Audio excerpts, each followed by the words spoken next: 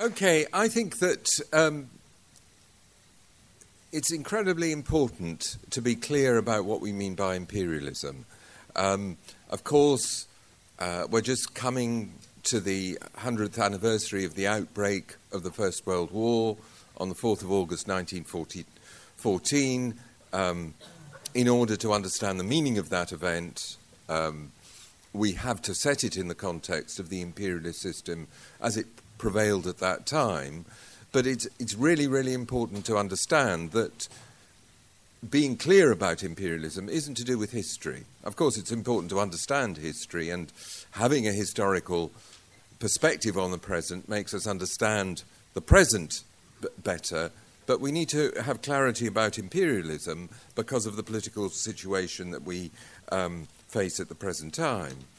Now, the kind of common sense meaning of imperialism is really a powerful state dominating other weaker countries. You know, we think about the Roman Empire or the Persian Empire or the Ottoman Empire.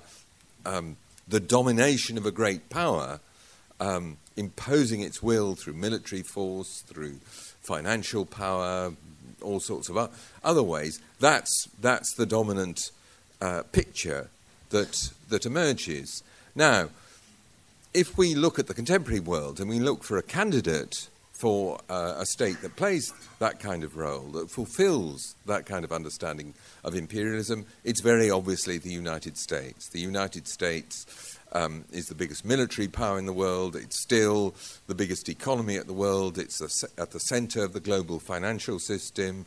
It also orchestrates a very complex network of global alliances. If you look at the major international institutions like the United Nations and the International Monetary Fund, the US is the dominant state in that.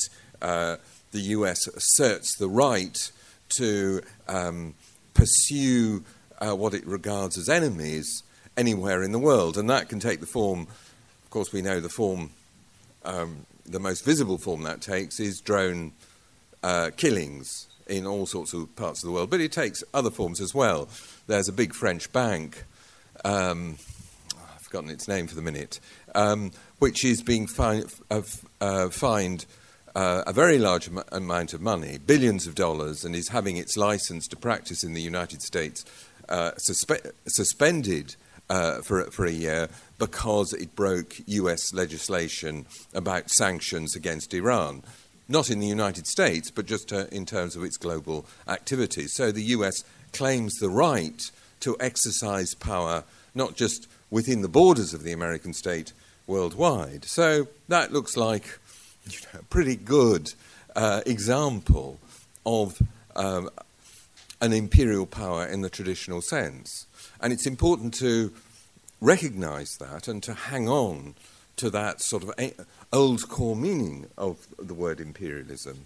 But if we simply equate imperialism or empire with the power of the United States, then we get things very badly wrong. And what I'm going to try and bring out is the way in which sections of the left have got the situation in different countries, most importantly Syria and Ukraine, very badly wrong, because they've just operated on the criterion that imperialism is reducible to the United States and its global role, and that therefore there are no other manifestations of imperialism, no other imperialist powers in the world. This has led to sections of the left really refusing to recognise and acknowledge the kind of imperial role that Russia plays in its so-called near abroad, and that it's asserting very strongly in Ukraine at the present time.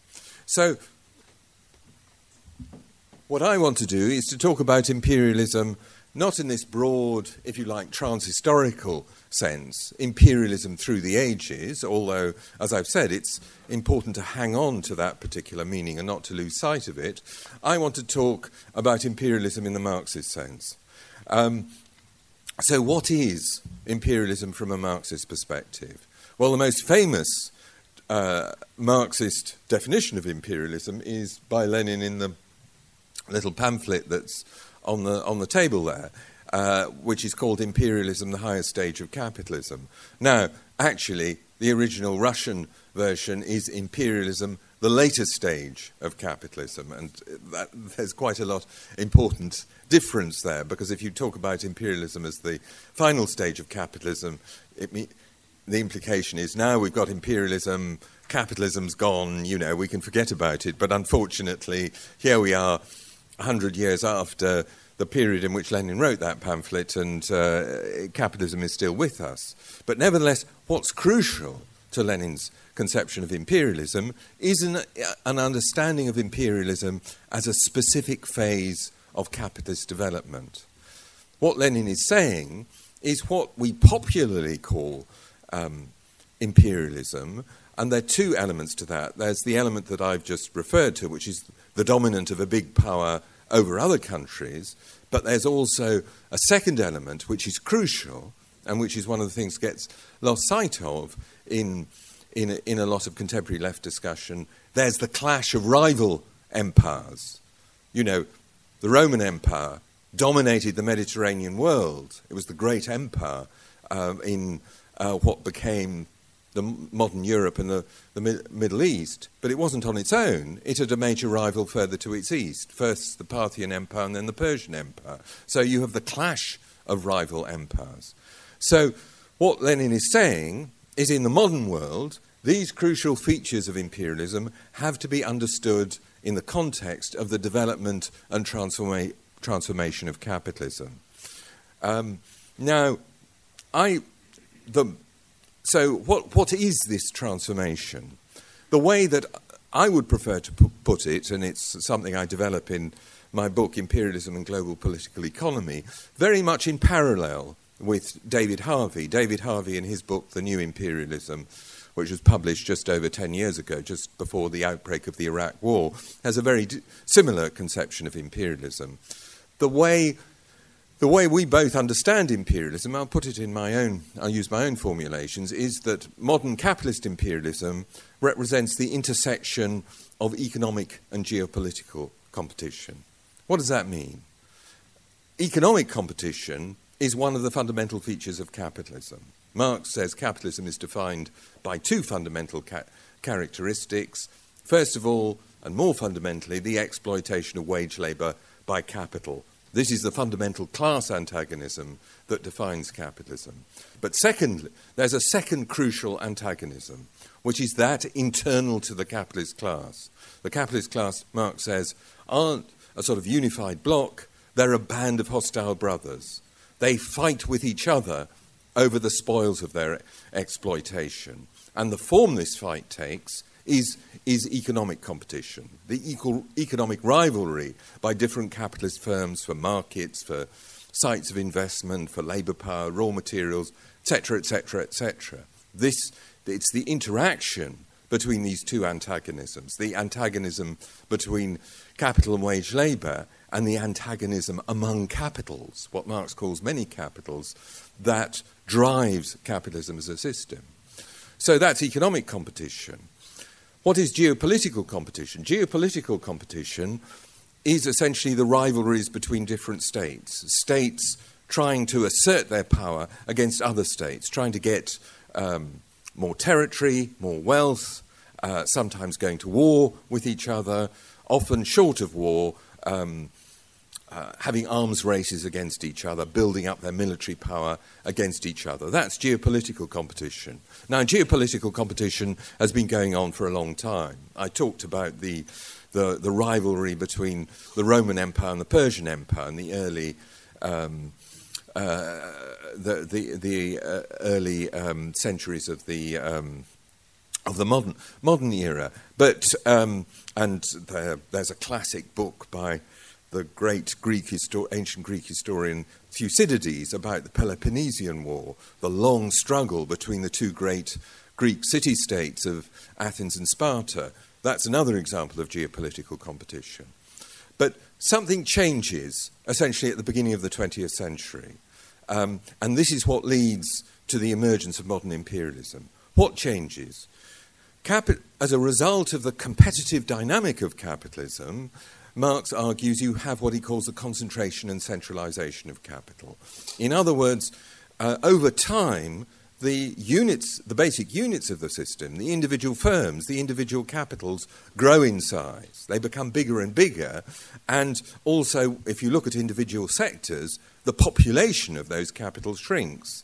In other words, capitals don't just get bigger, but you have sectors dominated by smaller and smaller numbers of capitals. And as part of that process of the concentration and centralization of capital, increasingly the economic competitive struggle among capitals takes a global stage. The struggle for trade and sites of investment takes place on a global basis. This is already happening in the late 19th century. There's a huge flow of foreign investment to the rest, from Europe to the rest of the world. There's a great study of this by an American economic historian, Herbert Feiss, called Europe, the World's Banker. And he describes how the export of capital from Europe fueled the unification of the world economy in the late 19th century, but gave rise to economic and territorial rivalries that laid the basis for the outbreak of the First World War. So the concentration of centralization of capital leads to capitals competing on a world scale. Increasingly, capitals, to pursue their economic rivalries, need the support of their individual state. So states get drawn into the economic competition among capitals. Equally, states come more and more to depend upon the capitalism that exists within their territory. Even if you're the Russian Tsar, or the Austro-Hungarian Emperor, or the German Kaiser, you need to have a developed capital industrial base, to have the weapon systems, the transport systems, like the railways and so on, to the ability to produce and distribute food to your armies, all of which depend upon having an industrial capitalist system. So there's growing interdependence between the state and capital, which leads to this intersection, sometimes fusion, between economic and geopolitical competition. And it's that fusion that then produces the horrors of the first half of the 20th century. In particular, Britain as the dominant imperialist power. The beginning of the 20th century, Britain is the key force in the spread of investment to the rest of the world. Britain is the major colonial power. Britain orchestrates the global financial markets, etc., etc. But increasingly it's confronted by challengers, in particular by two challengers, Germany and the United States, both of which overtake Britain in industrial terms by the beginning of the 20th century. They're producing more manufacturing goods, but also they start building world-class navies. And it was Britain's naval power that was critical to knitting together the dominance of British capital globally. The Royal Navy was Britain's great military enforcer. So British imperialism is faced with an increasingly mortal threat, and it's this that is the ultimate source of the two great imperialist wars of the first half of the 20th century. One very important thing that follows from that is that imperialism isn't reducible to the dominance of one power. Imperialism is a system, yes, of global domination, but global domination that takes the form, crucially, of competition and rivalry among the leading capitalist powers. And Lenin is extremely clear about this. It's sometimes Lenin's imperialism is read through the lens of the kind of third worldist critique of capitalism that was very influential in the 1950s, 60s and 70s, as if Lenin is just talking about the way in which the rich Western countries dominate the rest of the world. Of course, that's there in Lenin, but that's not the focus of his analysis. He's writing this pamphlet after the outbreak of the First World War. He, above all, wants to explain why the world has descended into this bloody turmoil. So he's critically concerned with explaining the underlying structure that leads to this competitive struggle. And there's one very important idea. I mean, some of Lenin's analysis to be honest, wasn't really quite right even at the time. Other bits have become outdated since then. But there's a crucial idea that is of very great relevance today. This is the idea of uneven development. In other words, capitalism develops the productive forces, the productive powers of humankind on a world scale, but it doesn't do that in a homogeneous way. There's always uneven development between different parts of the world. Imperialism, in the sense of the rich countries dominating the poor countries, is an expression of that process of uneven development.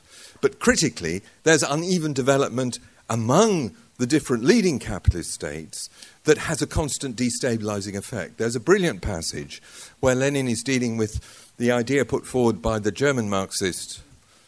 Actually, he may have been Czech, but anyway, he was the dominant Marxist in Germany, Karl Kautsky. Kautsky put forward the idea that of ultra-imperialism. In other words, the concentration and centralization of capital that I was talking about would reach its limit with the kind of global integration of capital. And once capital is integrated globally on an economic basis, that will lead to an end of geopolitical rivalries and war. There's a contemporary version of that put forward by Michael Hart and Tony Negri in their book Empire. And Lenin says this can't happen. This can't happen because of uneven development. Because uneven development means that the economic and therefore the power relations between the leading capitalist states is changing all the time. He says, look at Germany. 50 years ago, Germany was a miserable backward country. Now, it's challenging Britain for global dominance. Why is that? Because of the process of uneven development. This is an idea that Trotsky develops further. Uneven and combined development, Trotsky puts it. It's not just that some countries are more advanced than other countries, but that sometimes backward countries can leap ahead of the more advanced countries by moving from a state of economic backwardness to adopting the latest technologies and economic institutions, and so on and so forth. And what Lenin's saying is that this process of uneven, and to include Trotsky as well, combined development, is constantly going to be destabilizing the power relations between the major capitalist states. And that means that any kind of political deal but among the leading capitalist states, on the basis of their current economic relations, will be destabilized by the further process of uneven and combined development. And this is very important in understanding the world today. I mean, Lenin talks about Germany versus Britain. Today we'd say China versus the United States. And that's something I want to come on to say more about. So imperialism in this sense is systemic. It's not reducible to the domination of any one power, including that of the United States today. Why is it so hard for us to see that today? I think they're because of two optical illusions. One is the optical illusion created by the USSR. In other words, for nearly half a century, after 1945, the dominant geopolitical rivalry is between the Western Bloc, led by the US, and the Soviet Bloc, headed by the USSR. Much of the left saw the USSR as a socialist country or a workers' state or something like that. In other words, a society that had broken with capitalism. And that meant that they couldn't see the dynamic of the struggle between the United States and the Soviet Union as a form of inter-imperialist rivalry. That was a mistake. We in the Socialist Workers Party have always argued that what existed in the USSR was not socialism or whatever. It was a particular form of capitalism, state capitalism. And therefore we argued that the Cold War had to be seen as a particular form of inter-imperialist rivalries. But if you thought of the Soviet Union as if you like, a post-capitalist society, it couldn't be inter-imperialist rivalry, and indeed the Soviet Union, in some sense, represented the interests of the forces of progress on a global scale. And this was argued by some very sophisticated people, like Trotsky's biographer, Isaac Deutscher. That idea of that view of global politics still survives today in the idea that the Russian state, the inheritor geopolitically of the Soviet Union, still plays a residual anti-imperialist role. So this is one optical illusion that the left suffers from. The second optical illusion comes from after the end of the Cold War and the collapse of the Soviet Union. This is what one American neocon called the unipolar moment. In other words, there's this period after the collapse of the Soviet Union and the end of the Cold War where the US seems to be overwhelmingly the dominant global power. There seems to be no rival to the United States. Some people said this isn't empire in the Negri sense, where no one is dominant anymore. This is US super-imperialism. The US overwhelmingly dominates everywhere in the world, and therefore imperialism effectively is equated to the US for that reason. Now, this analysis was always a mistake. It was always a mistake because what you see from over a long period is the relative economic decline of the United States compared, forget about the Soviet Union or whatever, compared to the other leading capitalist states. It slowed down in the 1980s and 1990s, but it was a long-term process. And what the unipolar moment, therefore, was contradictory. US relative economic decline was continuing, but the US had overwhelming military superiority over the other powers. Interestingly, the neocons, the advisors to the Bush administration, understood this very clearly.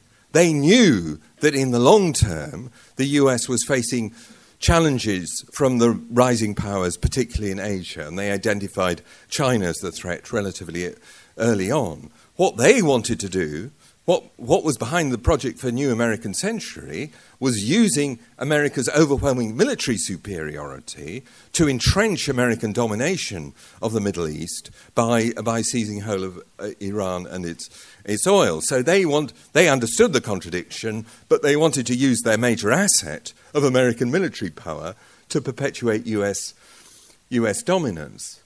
Now, of course, that failed completely. And it, in fact, rebounded on them in ways that that are very visible at the present time.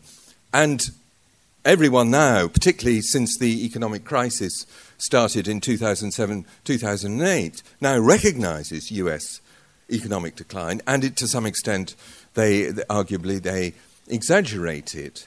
But the reality is American hegemony is increasingly contested. This is, of course, very evident in the Middle East, where the US has been weakened firstly by the failure of the military adventure in Iraq. Do I need to argue with anyone that they failed in Iraq? Is there anyone who still harbours the illusion that, somehow the US won because Blackwater or corporations like that made a bit of money out of the whole thing? The loss of Mosul is just a, minor thing and so on. The US defeat in Iraq, but then, of course, the hammer blow of the Arab revolutions and the way in which they've destabilised the whole region and weakened and put on the defensive all the regimes. The advance of ISIS very much reflects these processes. It reflects, on the one hand, the way in which the US could only stabilise Iraq on a highly sectarian basis, which created the conditions for new risings, and ISIS has put it at the head of the latest rising, but also of the way in which the Arab revolutions produced the war in Syria, which gave ISIS a very important opening that they've seized on. So the Middle East is one clear evidence of the decline of American power. Much more importantly, from a long point of view, is what's happening in Asia, because China represents the biggest threat that American hegemony has ever faced, really. A bigger threat than the Soviet Union, which was militarily very powerful, but was always much, much weaker than the United States. China is now the biggest industrial and trading economy in the world. And this is producing, not necessarily doesn't have to be through a conscious effort on the part of the Chinese leaders, a rejigging of global economic and therefore political relationships, as large parts of Africa and Latin America reorient as suppliers of raw materials to China, and as China lends money very generously across large portions of the global south and sends out its companies to build infrastructure and so on to facilitate the extraction of raw materials from these countries, there is an inevitable shift in the orientation of states. States don't necessarily look to Washington for solutions anymore, particularly since Washington is paralyzed because of the fighting between Obama and the Tea Party and so on and so forth. Increasingly, they look towards Beijing. But secondly, in a more direct geopolitical sense, China's very high growth rate, it's slowing down, but it's still pretty high, 7% or something like that, is allowing China to increase military spending very, very rapidly. China's military spending has been in double digits for a very long time. China's military forces are much weaker than those of the United States even now, but the US is actually cutting back on military spending, reducing the size of its army, reducing the number of ships it has, and so on and so forth. And that means that the gap between the US and China militarily is shrinking all the time. Particularly, what China is doing is trying to build a world-class navy. Sound familiar? This is what the US and Germany did before the First World War, with specific objectives. The US Navy has dominated the Pacific since the Second World War. For some strange reason, the Chinese don't think that that's obviously the natural state of things. More importantly, China is incredibly dependent economically on the flow of raw materials and goods through the seas around its coast via the Straits of Malacca, which are the narrow the juncture point between the Pacific and the Indian Ocean. The Straits of Malacca, the way in which China's oil exports get to China and the way in which China's exports of manufactured goods reach large parts of the rest of the world. The Chinese ruling class think they need a navy that can protect those interests, and they're developing the capability to push the US Navy at least out of the seas close to China itself. China is also has started asserting itself very strongly in a whole series of territorial disputes in both the South China Sea, which is strategically the more important, but also there's a dispute in the East China Sea between China and Japan over a group of islands there. Now, this doesn't, I should just say, you can tell the story in a way that scares the living daylights out of us all, and the Japanese Prime Minister said recently that Asia is beginning to look like Europe before 1914. Now, this guy, Abe, isn't just saying that as a disinterested observer. He's a Japanese ultranationalist who is trying to build up support for a much more aggressive foreign policy on the part of Japan, in particular asserting the interests of the Japanese state and Japanese imperialism against China. So you shouldn't just take his word for it. There's no reason for what happened in Europe leading up to 1914 to happen in East Asia today, or in 5 or 10 or 15 years ago. But nevertheless, there is a dynamic of geopolitical conflict, and it's very, very interesting. This is the focus of globalization. Where has globalization... There's a lot of bullshit talked about globalization, but where has globalization in the sense of the expansion of global investment and trade changed the world economy? In East Asia. And at the same time, East Asia is a cockpit of geopolitical rivalries. It's not just China who's building up its military power. So is Japan, so is South Korea, so is the Philippines.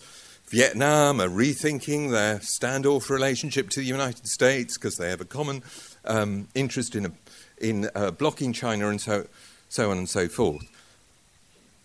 The other thing to say is that China's rise then emboldens other powers. Why is Putin pushing so hard? Not just over Ukraine, but also over Syria. Partly, he wants to defend his particular imperialist patch against very obviously, against the kind of self-assertion of, in a very inept way, by the EU and behind it the US in Ukraine, but also Putin feels more confident about asserting himself because of the relative weakening of the United States and the greater strength of China. So we're moving into a situation of growing inter-imperialist rivalries. And therefore, if you don't understand the systemic character of imperialism as this system of competition, not just the domination of one power, then you are completely disoriented. You are unable to understand the world in which we're living in politically at the present time. And this leads to, and we can see this lack of understanding in the development of campism. Campism is a form of left politics that developed during the Cold War, which said, the US is the great global centre of reaction, but there are progressive states that can that represent the global forces of resistance to imperialism, headed by the Soviet Union, but identifying also various allies of the Soviet Union, particularly in different parts of the global south. Today, campism embraces Russia, Venezuela, Iran, a number of states around the world who have foreign policy conflicts with the United States. This leads, if you take this line, you are led into terrible, terrible political errors. You are led to apologizing for Russian imperialism in Ukraine. Sure, Lenin in his writings on the First World War says it's silly to approach inter-imperialist conflict like it's a kid's game and, someone is in the wrong because they started it. In a sense, the EU started it by pulling hard to get Ukraine within their sphere of influence, but Russia has kicked back actually very effectively in a way that could produce the combined effects of the pressure of the different external powers, could create a tragedy. It could lead to a reproduction of the kind of ethnic civil wars that we saw in the Balkans in the 1990s. If those happen, I hope very much they don't, if those happen, if there's ethnic civil war in Ukraine, that will be a responsibility of both the imperialist actors in the situation.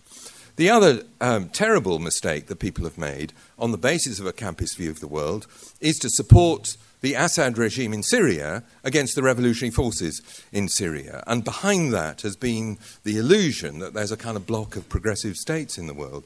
But if you think that kind of thing, then the world is incomprehensible at the minute.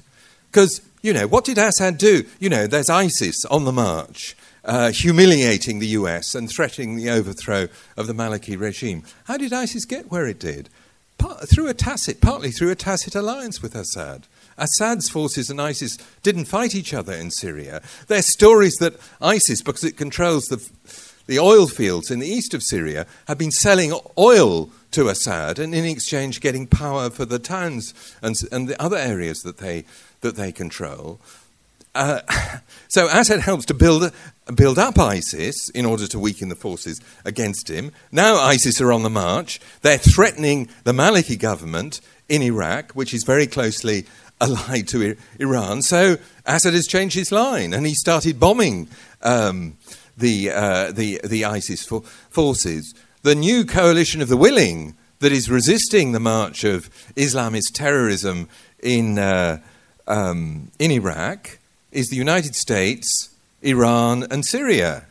The United States in alliance with sections of the axis of evil. How do you, if you think, obviously if you think there's an axis of evil, if you believe all the nonsense that people like Blair say, then you're totally confused, you're completely muddled. But also if you think that, Iran and Syria under Assad are sort of, reliable anti-imperialist states, you also get tremendously confused. We have to understand that the logic of competition that imperialism generates on a global scale penetrates down to every region of the world, and that within regions like the Middle East, you have sub-imperialist or would-be sub-imperialist powers who are trying to play a role on a regional scale.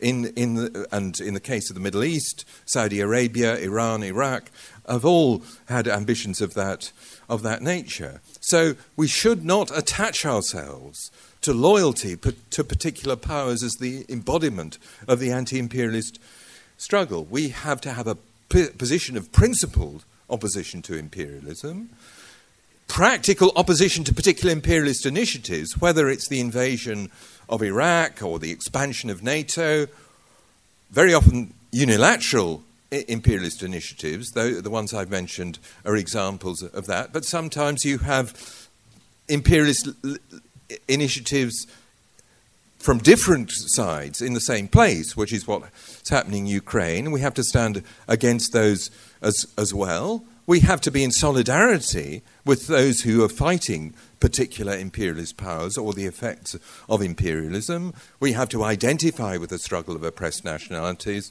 very obvious in the case of the Palestinians at the present time. But that solidarity, while it's important and principled, it's not an end in itself. It's part of the process of building up the forces that can not simply fight this imperialism here and now, but can get rid of the entire system. Yeah, I read many years ago a big fat book on IBM during the Second World War and its role in the Holocaust. Yeah, so the whole German railway system was dependent on this IBM computer technology to actually organize the railway system to make it possible to kill 6 million Jews. And the profits out of all this still went to America.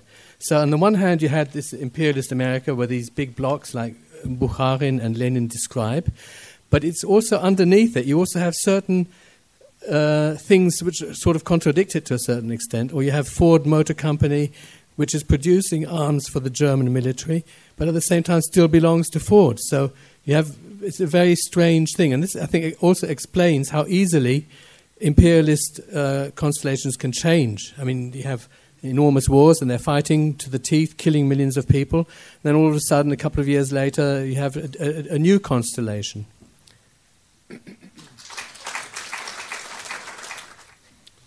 A few months ago on Market Street, that's the main area in Manchester, where we do our stalls and anti-bedroom tax campaigning and so on, I noticed there was a few people giving out a leaflet, Hands Off Syria. So I sidled over and got one. I was quite pleased. I think it was a Stop the War Coalition leaflet. But unfortunately, as I read through it, I began to feel very queasy. As you went through one paragraph after the other, it more and more seemed to eulogize Bashar Assad. Here is a great man who has spoken out for the Palestinians. This is why we must side with him against Western imperialism. You know, I just felt quite poorly. I went over to talk to the man who gave me the leaflet. I didn't know him, but it just got worse. Really, I mean, the more I sort of suggested that maybe this was not the way forward for the Stop the War Coalition, that great movement that put 2 million on the streets on the 15th of February that we all worked so hard to build, that socialists should still participate in, even if it's not on the same scale. But the more he seemed convinced and waved his hand around animatedly that Assad was a great person who we must who we must support.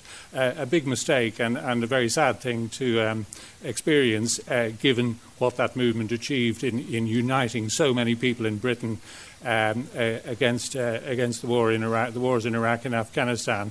Another example, maybe less prominent in our movement, in the working class movement in general, but in the case of Ukraine, we have two bunches of gangsters really. One cleaves towards Russia as a way to enrich themselves, as they have done from past privatizations around Yanukovych and so on. At the moment, they've lost out, shall we say, to the other gang around Yatsenyuk and Poroshenko, the chocolate millionaire. And they see the best way to enrich their faction as through further deals with the European Union, backed up by the US. But as a group that stand against this, that other group of gangsters have allowed fascists to break through into their government, and having sent the police against the fascists in the early stage, now make the leader of one of the fascist groups the interior minister, I think. So this is a horrible bunch.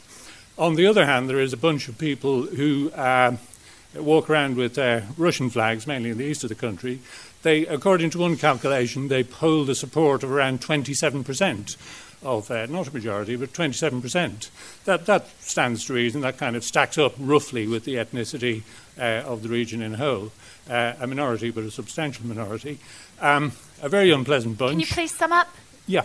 And somehow they have got hold of vast amounts of armaments, mysteriously. Are these the alternative to the European Union and to US-backed imperialism in Ukraine? We have to say no. In the two cases, we have to hope for a revival of a genuine revolutionary movement inside Syria and a working class movement in Ukraine that can bring forward independent demands that will further a workers' movement in the east of Europe, and not one of the two big imperialist camps. Charlie will be. I wanted to follow on a couple of points about China from in particular what Alex was talking about, the confrontation in the East and South China Sea, and to say that in particular you cannot understand what is happening in the South China Sea by blaming American imperialism. It is the primary drive, the primary aggression is actually coming from China, and it is the reason why a number of China's literal neighbours are now turning to America as a force which can defend them against China. If you're of my generation, it is deeply, deeply tragic to see American warships being welcomed back into Cam Ranh Bay, their base during the Vietnam War, where they were chased out in 1974, being welcomed back by Ho Chi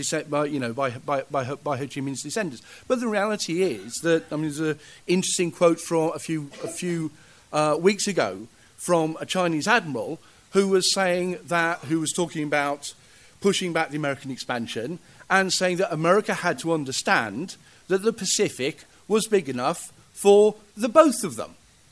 Now, I think if you're the government of the Philippines, if you're the government of Indonesia, if you're the government of any of the other countries bordering the Pacific, you're not going to be especially pleased by that. And the reality is that the Obama administration has, for the first time in 2 decades, worked out something approximating to an intelligent response to the rise of China through the combination of the military pivot to Asia and the Trans-Pacific Partnership. And America is consciously promoting itself to the Southeast Asian countries as we are the weaker force. We can help. We can give you support against the growth of big evil China, and this is getting a degree of traction. Now, there are real problems with them getting away with this. One is on the military side. Actually, as Alex said, it's far more difficult for them to remove themselves from the Middle East. But they also have a fairly major problem with Taiwan, because historically Taiwan has always been the country in Southeast Asia that America most looked to for support. And when it comes to disputes in East China Sea, South China Sea, Taiwan is absolutely in agreement with China about what China's rights are, about their rights over the other governments. So, to the extent that America tries to get involved with the other governments in Southeast Asia, they risk a rupture with Taiwan. Nevertheless, it does remain a very deep and very troubling.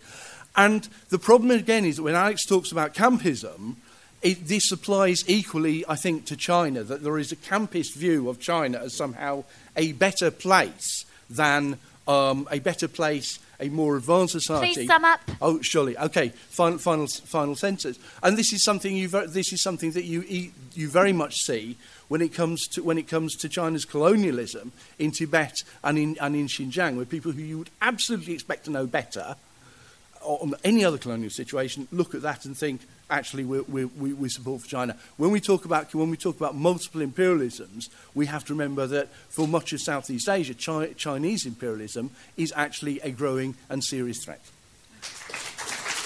After Anna, it will be Abbas, And before Anna speaks, I'm just going to read out a question from Susie Helm. It's actually two questions for Alex. How central is the stock market to imperialism? And can the efforts of some Latin American countries influenced by Chavez to organize their own alternative stock market outside European influence pose a meaningful challenge from above?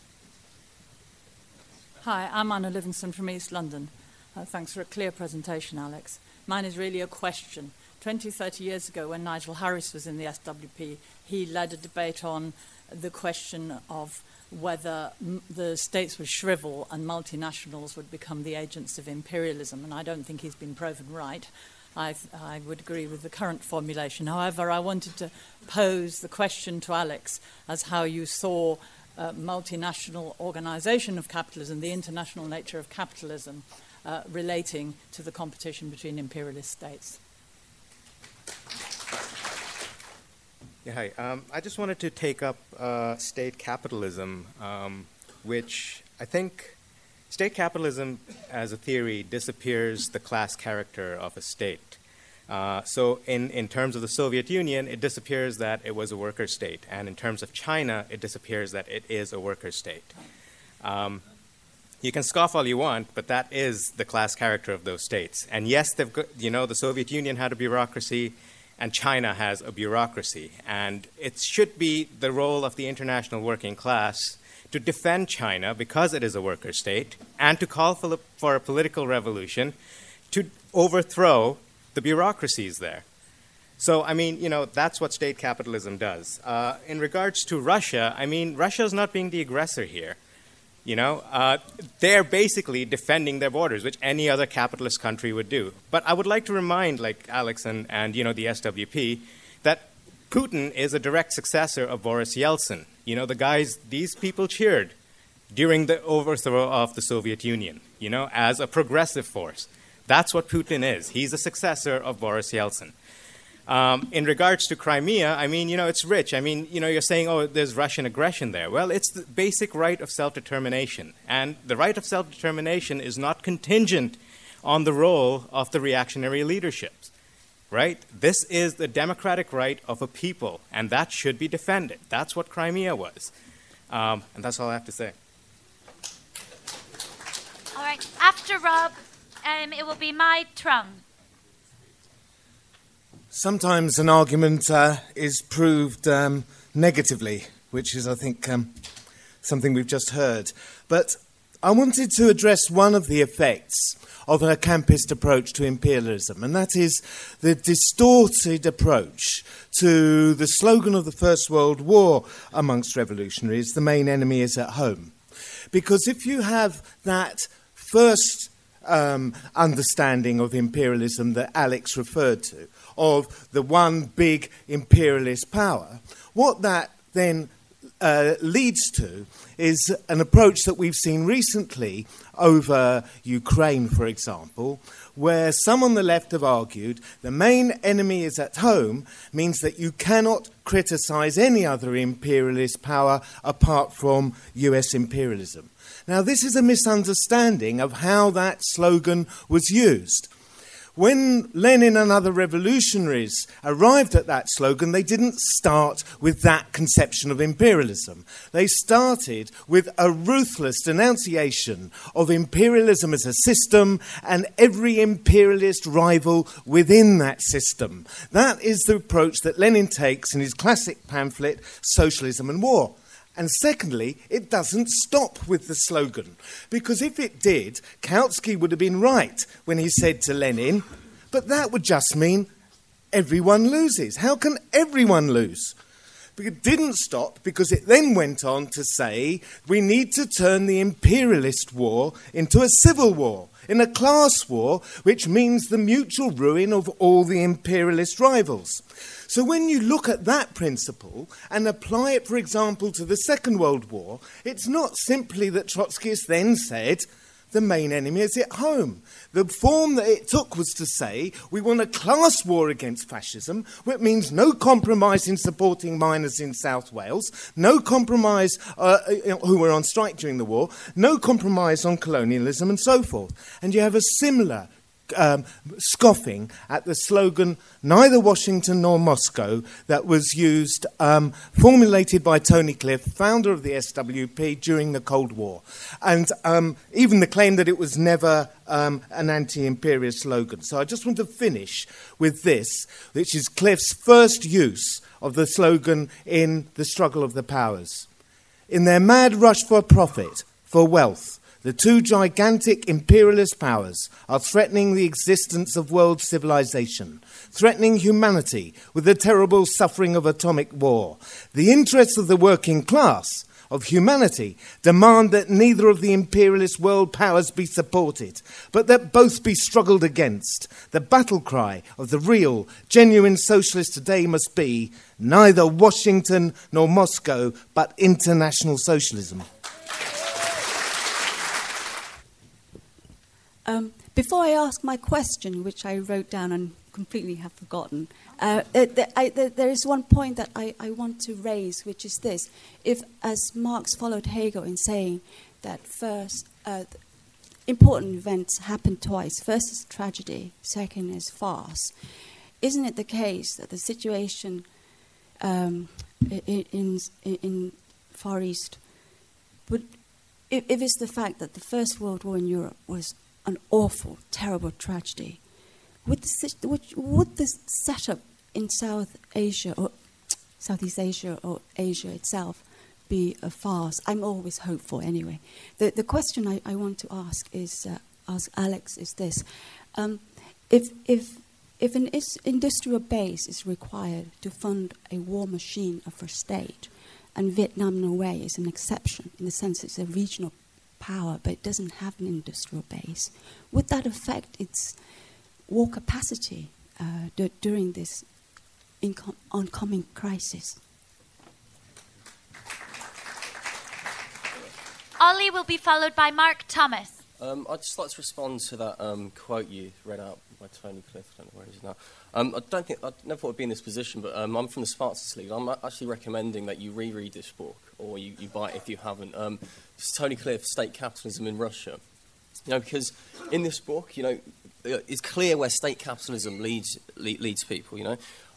Tony Cliff supported an organisation called the Ukrainian Insurgent Army against the Red Army. During the Second World War, the Ukrainian Insurgent Army and the Vlasov movement, which Tony Cliff also supported, they carried out pogroms against Jews. They fought the Red Army. They killed Poles. They were Nazi collaborators. And Cliff, quote, said that these people strive consciously or semi-consciously, even unconsciously, for socialist democracy against Stalinism. This is Cliff. It's all in here. And this is where state capitalism leads. There's no third camp. It's clearly in the camp of the imperialists. And just as Cliff whitewashed the fascists in Ukraine then, Alex Callinicos washes the fascist danger now. Back in March, Alex Callinicos said there is no evidence of any threat to Russian speakers in Crimea or Ukraine. How stupid was that then? I mean, look at it now. People are being massacred by the Kiev government. That have neo-Nazis and fascists as ministers, whose elite forces are the right sector. They are massacring Russian speakers and ethnic Russians in the Donbass region today. And we're of the Marxist League for the right of self-rule in the Donbass. As my comrade said before, it's a democratic right. All nations have an equal right to self-determination, and we're with Lenin on that. The world isn't split between oppressor and oppressed peoples. Only oppressed peoples have a right to exist. That's a Stalinist deviation. Mark will be followed by John Neusinger. Okay. Look, one of the great achievements of the British left, actually, in recent years was the magnificent anti-war movement that we built in the early 2000s, and that the question of imperialism and the need for an anti-war movement with an anti-imperialist core remains, as we can see with the attacks on Israel. But at the risk of repetition, I think we need to underline what's being said here, which is that the anti-imperialist movement faces a sharp test. There needs to be a retooling of the anti-imperialist movement if it's to carry on meeting the tasks and challenges it faces, because there is a revival of inter-imperialist tension. Actually, it never went away. There's a sharpening of inter-imperialist competition and tension, and that we need to get it right. The collapse of the Soviet Union saw the Russian state retreat. It was in utter disarray. It began to reorganise and reassert itself. The annexation of Crimea is its first expansion eastwards since 1989. We crucially see the rise of China and the tensions in the South China Sea. And underlying this is the relative decline, I use the word relative decline, of the United States. Now, in this situation, of course, it's not true that all imperialist powers are absolutely equal, but we have to have no illusions in any of them. And one manifestation that this takes is that people think that the US is all-powerful, that all events are to be explained. If there's a rebellion against the Assad regime, it must be reducible to US power, that what happened in the Maidan in Ukraine is simply reducible to US manipulation. There is a revival of inter-imperialist competition, and in that situation, the classical Marxist analysis and the kind of politics put forward by Lenin. I mean, at one point, Lenin says, faced with a war between different slave owners, and one slave owner has 200 slaves and another has 100, they're not all equal. You don't say, who is the lesser evil here? You say, down with all the slave owners.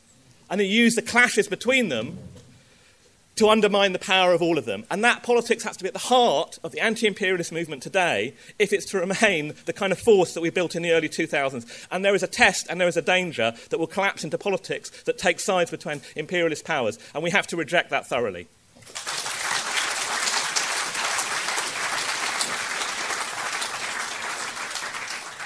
John will be followed by Jimmy Ross, who will be our last speaker, and apologies to anyone who didn't get called. Yeah, I think a case can be made that we've already seen the first shooting war, if you like, to curb Chinese influence. I would argue that the intervention against Libya in many ways was motivated by Libya's alignment with China in Africa. What's interesting is it's worth making the point as well that the US State Department today doesn't actually consider China as a communist threat. It considers China as an authoritarian capitalist threat. This is the way US State Department officials discuss China today. Sections of the left could well catch up with this. What you had, of course, people remember, is Gaddafi had actually made all sorts of overtures to Berlusconi. He'd embraced Berlusconi. Our own former beloved leader, Tony Blair, had been embraced by Gaddafi. British advisors were training Gaddafi's army. But the fact of the matter was that while he was making gestures towards various European states, Gaddafi was also arguing very much for African states to align themselves with China as a way of contesting, limiting American influence. And I would argue this was what motivated the intervention against Gaddafi. This was the reason why Gaddafi was overthrown. Nothing to do with his anti-imperialism. Gaddafi was looking towards China as a way of combating American influence. What I think is interesting, though, is that you have a situation where the Americans could bring Gaddafi down, but nevertheless, we have a weakness of American imperialism that they can't replace Gaddafi with a chosen candidates, they can't put a regime in place. And what I think is an interesting development is we actually have a situation where American imperialism in particular would rather see a failed state than a state that is allied or looking towards China. And I think this is a phenomenon that we're likely to see more, that the Americans, because of their own weakening economic and military position, would actually rather see a state collapse. And of course, it cost them in Libya because, the people who they had helped to power promptly shot the American ambassador. Thank you.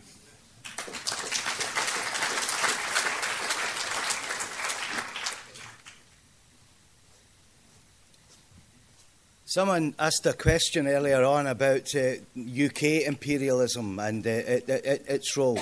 And I think that if you look at the decline of the UK since the First World War, in debt to America, becomes the junior partner, and the decline continued apace after the Second World War.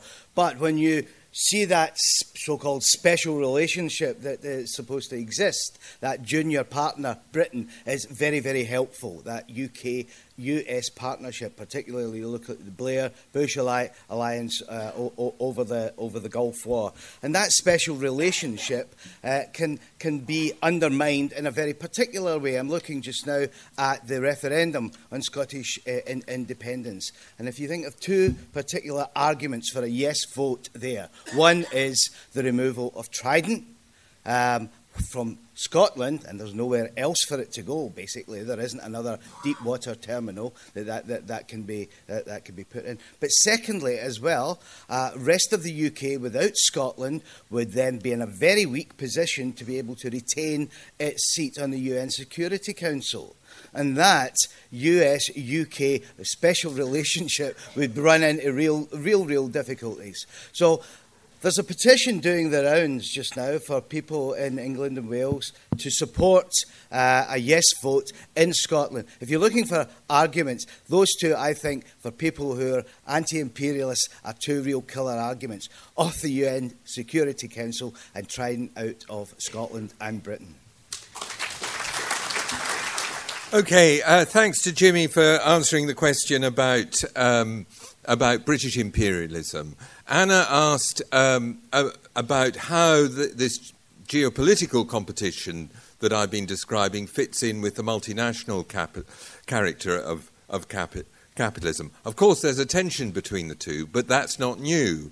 Dave from Germany talked about the case of IBM and Ford, and indeed it's also true of General Motors, their role during the Second World War. In the interwar period, the US invested massively in Germany. Opel, the German subsidiary of General Motors, was taken over at the end of the 1920s. The US lent very heavily to Germany. That's an example of global international integration. Didn't stop the US Air Force bombing Germany to the ground during the Second World War. This is it. The Bukharin brought out how the constitutive antagonism that defines imperialism is that between the internationalization of capital economically and the national antagonisms between capitalist states. Similarly, and maybe this will help with Susie's question about the role of the stock market. If we look at the start of the First World War, there was a huge financial crisis centred on the City of London.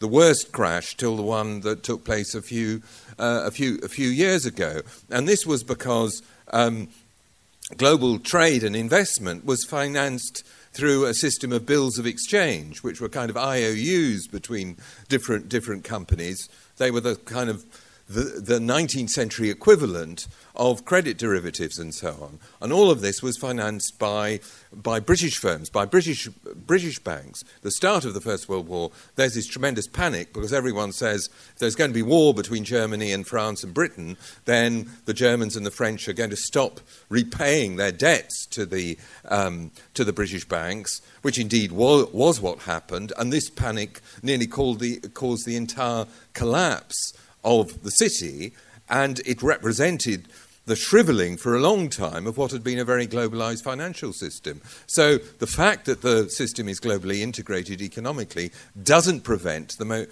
very destructive inter-imperialist wars. Susie asked about Venezuela's, under Chavez's attempt to create a kind of alternative economic network to those dominated by the US. Venezuela today is in such a severe internal economic and political crisis that it can't act as a focus of anything, I'm afraid. Read Mike Gonzalez's article in the latest International Socialism. There is a realignment in Latin America, but it's not internal to Latin America, it's towards China. Because of Latin America's role now as a supplier of energy and raw materials to the Chinese economy. And there are quite interesting developments. I mean, there's a lot of bullshit about the BRICS, but the BRICS are now a formal international organisation of Brazil, Russia, India, China and South Africa. They're in the process of setting up their own investment bank.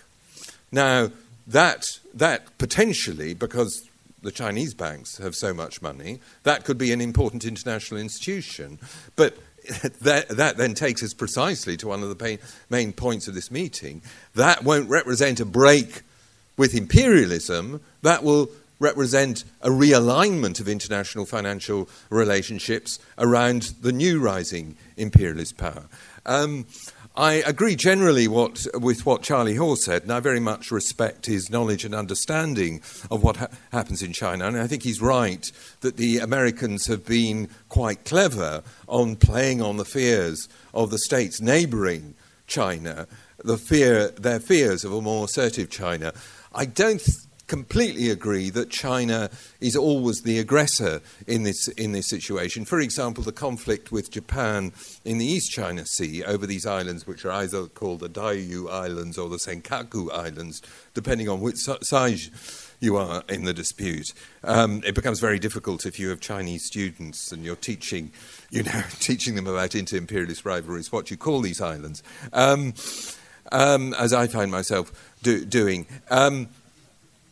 It's actually the present period of tension around it was essentially a Japanese initiative through efforts by Japanese nationalists, increasingly backed up by Tokyo, to assert greater control over those islands. And if you talk to people from East Asia, yeah, they worry about China, but they're very, very, very strong memories of Japanese imperialism that are still a very powerful factor in the region. So if we look at East Asia, sure, there's the US versus China, but there's a multipolar conflict involving other powers. Japan, South Korea. South Korea is in the process of doubling its military spending, and so on.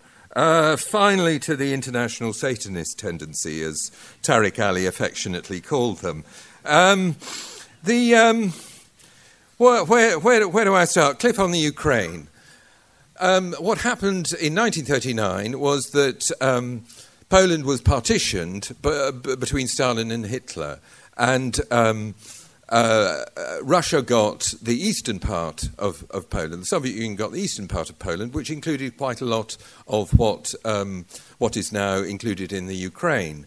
That led to a lot of resistance to the new imposition of Russian power, which did indeed lead to some Ukrainian nationalists allying with the Germans when they invaded the Soviet Union in 1941. But that resistance continued on quite a broad basis in the western parts of Ukraine after the defeat of Germany in the second half of the 1940s, right through to the early 1950s. And it's true that some of those forces had alignments had allied with the Germans, others were backed by the Americans. But what Cliff, and not just Cliff, other Trotskyists, showed that there was quite a wide spectrum of forces, including some that had leftist politics, because there had been quite strong left-wing parties in the Western Ukraine before the Second World War. So please get your history right. When the guy talks about the right to Russia asserting its right to self-determination, what exactly,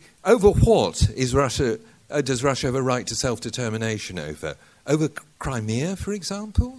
Crimea, which Russian military power, which Catherine the Great seized from the Ottoman Empire in the late 18th century. Crimea, where at the end of the Second World War, Stalin expels the predominantly Muslim Turkic population and subsequently transformed the ethnic character of the population through Russian settlers. So really what this means, this is a new development of Marxism. The right to self-determination means defending the right of imperial powers to regain control of their colonies. I think that would, the Irish comrades here, I think they would find that a very interesting development of Marxism. We should defend the right of Britain to reconquer Southern Ireland. I mean, what next? Finally, I think that although what the comrades have said is laughable, we shouldn't underestimate just how terrible the situation is potentially in Ukraine. What we have is the clash of two rival nationalists, each of which have their fascist wings, each of which are backed by imperialist powers, each of which are armed, which are producing a territorial struggle that could, at worst, produce the kind of things that we saw in the Balkans in the 1990s. And what serious revolutionaries would try to do would be to understand the dynamic of that conflict rather than siding with one or other of the nationalisms. But the whole, what's developed in Ukraine underlines the importance of having a deep-seated and profound understanding of imperialism and its capacity to produce these kind of horrors, and also the necessity of getting rid of that system.